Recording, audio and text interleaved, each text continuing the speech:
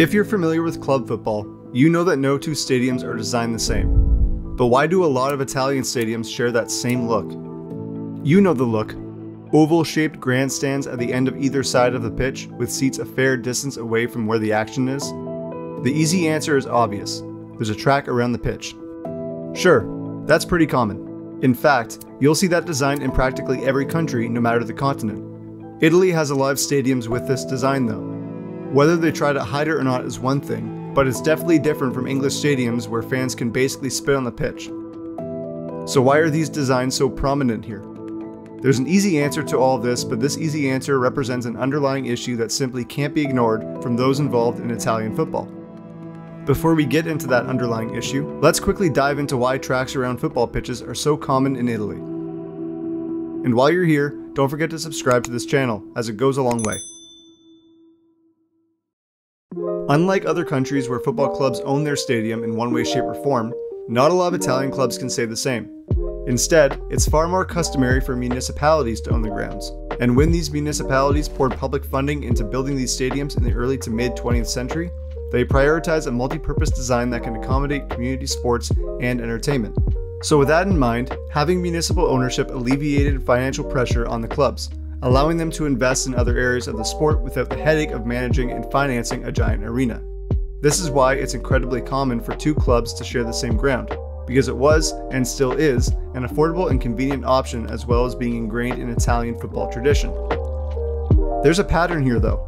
Clubs are playing in stadiums they don't own and that don't fit the mold of a modern football ground. This pattern and structure of stadium management has held back these clubs from competing with teams from other countries financially, contributing to the decline in popularity of Italian football compared to its peak in the 1990s and early 2000s. Let me outline how the system backfired on Italian football.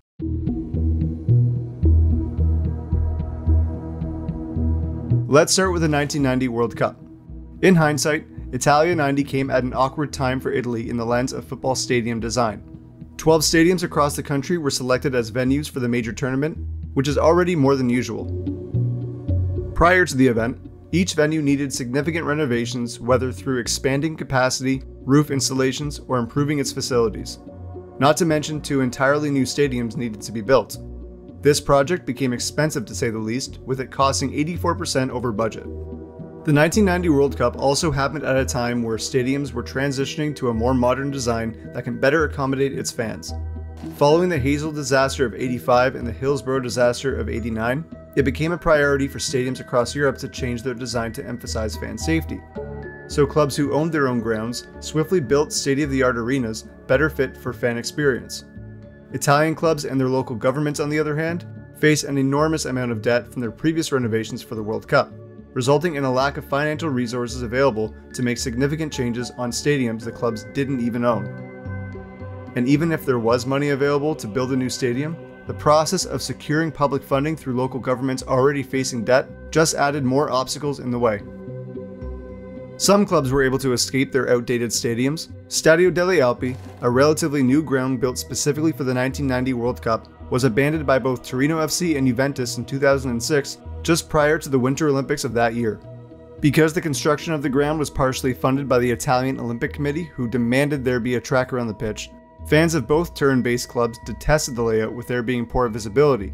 And it's not surprising since the architect of the ground admitted to have never watched a football match before in his life. Because of this, as well as high running costs, both clubs returned to their previous stadium, Stadio Olimpico Gran Torino.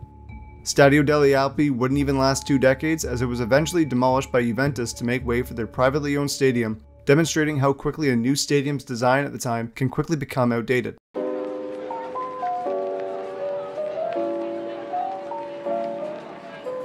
As mentioned earlier, municipal ownership of stadiums and sporting arenas can have a lot of upsides. However, being dependent on public money can significantly hold the club back. During the peak of Italian football in the 1990s, Italy's economy went through a rough patch with it having one of the highest public debt in the world at the time. This forced governments to be far more selective as to where they commit their spending, and as a result, public infrastructure like stadiums were neglected from repairs and renovations even during the high times of Serie A.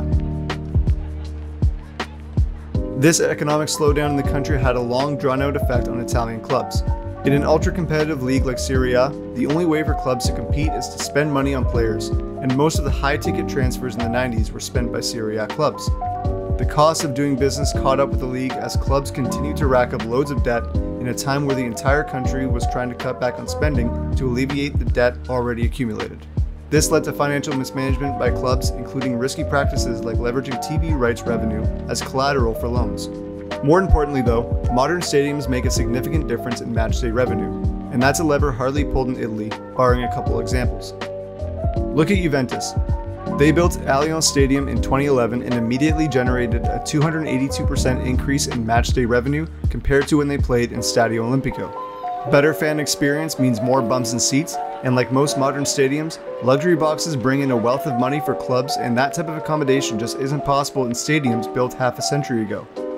To put it in perspective, in 2019, the total matchday revenue of La Liga's big three clubs was 138% more than that of Serie A's three biggest clubs, Juventus, Inter, and Milan.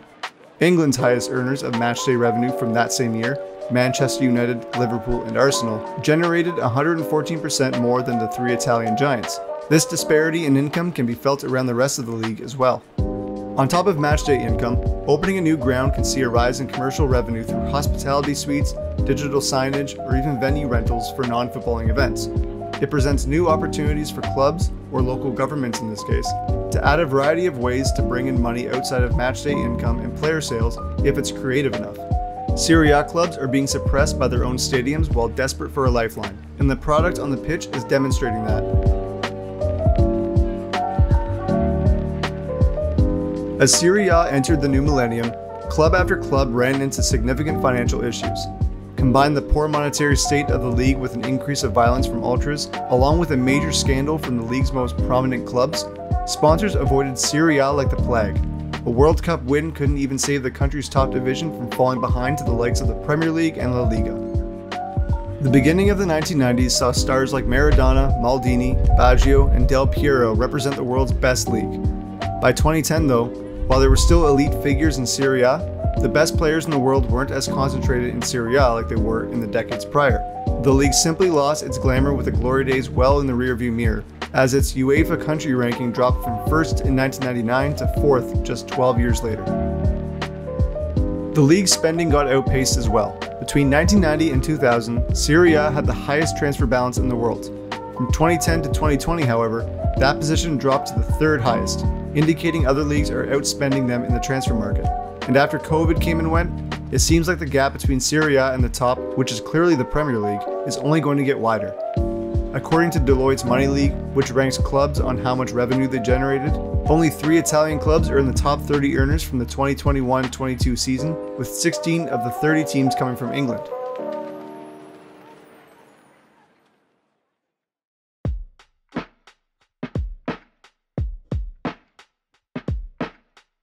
If you build it, they will come. It's always easier said than done, especially when it's as administrative as it is in Italy, but there is a runway for potential. In 2019, a movement was passed into law to make the bureaucratic process of stadium development far more efficient than it was in the past through tax incentives, simplified administrative procedures, and flexibility of land use, among other features. Clubs like Fiorentina, Inter, and Milan all have plans for major renovations or new stadiums as a whole. Italian clubs have also slowly been taking their stadiums into their own hands since 2002, with Juventus, Udinese, Sassuolo, and Atalanta being the only teams in Serie A to own their own ground. It may not be up to par with other leagues around Europe, but it's hard to ignore the intent to change the status quo in the country. Italian football still has work to do. Disputes involving municipalities and clubs will persist. Fans will complain about the decaying architecture in their club's historically significant ground, and Serie A won't spend like clubs from the Premier League. But with the stature of a few clubs compiled with the efforts to adapt their stadiums into modern venues, we might see Italy climb that UEFA country ranking with the next Maradonas of the world fleeing to the San Siro or Stadio Olimpico. A modernized stadium can be the answer to turn this giant sinking ship around. Improved visibility for fans, new revenue streams, up-to-date facilities, it's something everyone can enjoy. The hurdle is the regional politics that could change the course of action at the drop of a hat. Change is definitely coming. How long it will be is another question. If all this happens, we may have to say goodbye to the infamous multi-purpose stadiums that continue to die off in sports. Some clubs may have to part ways with their local rivals, acting as their roommate, and when that day comes, it'll be the death of the track around the pitch. but at least the fans can let the players know how they really feel. If you made it this far, thank you for watching. Give this video a thumbs up if you liked it, and don't forget to subscribe.